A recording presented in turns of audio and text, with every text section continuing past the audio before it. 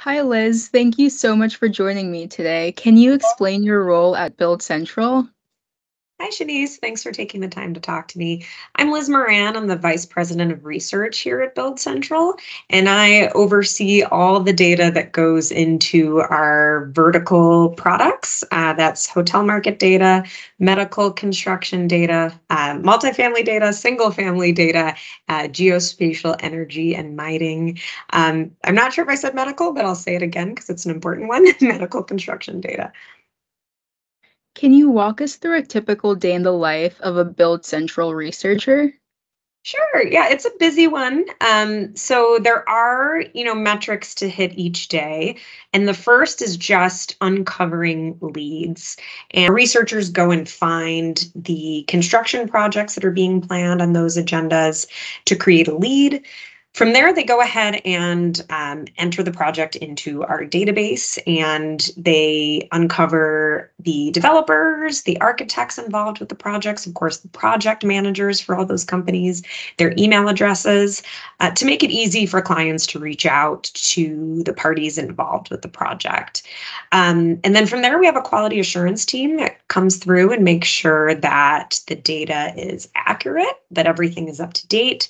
They'll see if it requires additional phone calls or additional internet research. And from there, we'll publish it.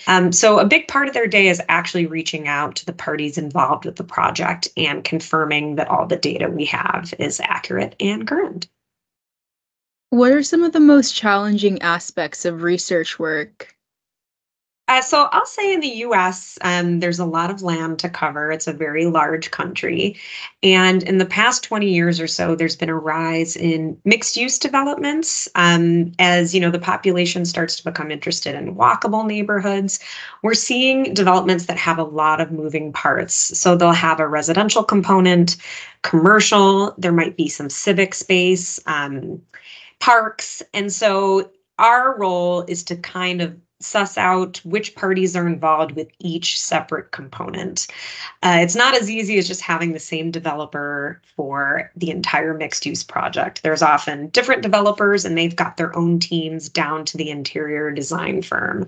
So we like to say when we interview researchers to come and join our team that if you're interested in puzzles, this is probably a good position for you. It's, trying to make a puzzle fit. You've got a parent project, as we like to call the main mixed use project, and then it's child components, and those are separate reports. So we really aim to make the data easy to digest, even though there's a lot going on. So hopefully our clients will agree that the data is clear for them, and we do spend a lot of time and work making sure that those big developments are presented in an organized way.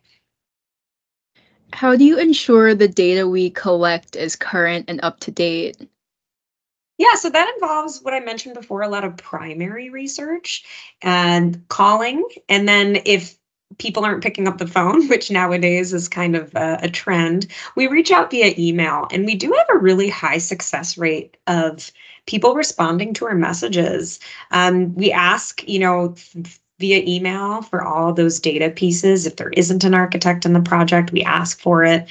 If there isn't a start date in the report, we ask for it. And it's been really nice to have the cooperation of all these developers, architects, cities, and they're providing that information for us. So we get everything straight from the horse's mouth. We really want to make sure we're giving our clients concrete data that's straight from the source.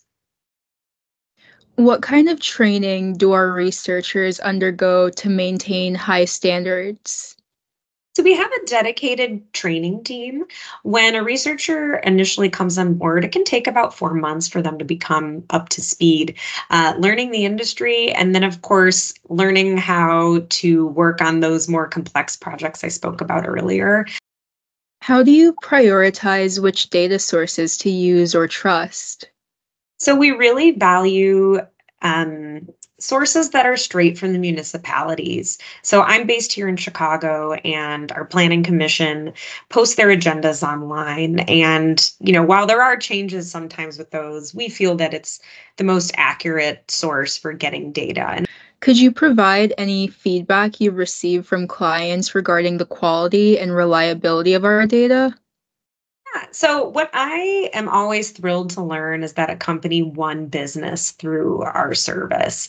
Our research team does have quite a bit of interaction with clients through our feature that's called Ask a Question. So, clients will ask us specific questions on projects, and we will dig in and uncover an answer for them within 3 business days. And they'll often respond to us and say, "Thank you. Because you got me that piece of information, I was able to gain a client through your service." And that's the best feeling. That's what we're here to do. Um, and we also, site analytics is a big part of what we provide. So some of our real estate companies will use our residential data to determine where commercial activity is going to grow. And so it's kind of fun to learn that we might have a hand in, what new retail is going to be popping up across the country. It's kind of exciting for my team to know that we can sort of influence how metros grow. Can you share anything else you think is worth highlighting about our research process? So we do have a team of reviewers, and a big part of their role is just fact checking the data that other researchers enter into the database. And I feel like that's one of our strongest assets. You're never going to look at a report that hasn't been looked over by multiple people. I think, some companies, some of our competitors might not have that added touch, and I'm very proud of it. I think our quality and our accuracy is one of our strongest aspects, and I'm just really proud of our quality assurance team and the work they do.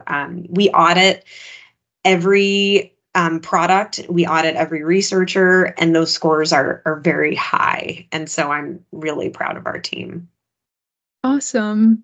Thank you so much, Liz. This was very comprehensive. Yeah, my pleasure. Thank you, Shanice.